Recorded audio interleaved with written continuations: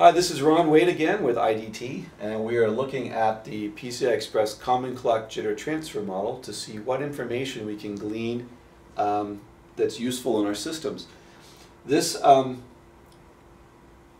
is the jitter transfer model for PCI Express. It's the common clocked environment, which means that we're assuming that the clock is common for both the transmit side and the receive side. Basically, you've got a transmitter PLL and a transmitter latch over here, and this is given by the jitter transfer of the transmitter is given by this equation called H1.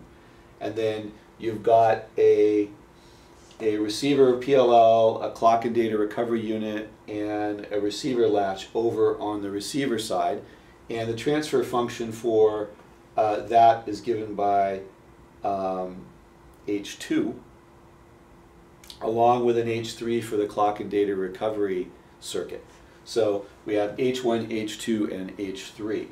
And the transfer function is given by H1 minus H2 convolved with H3.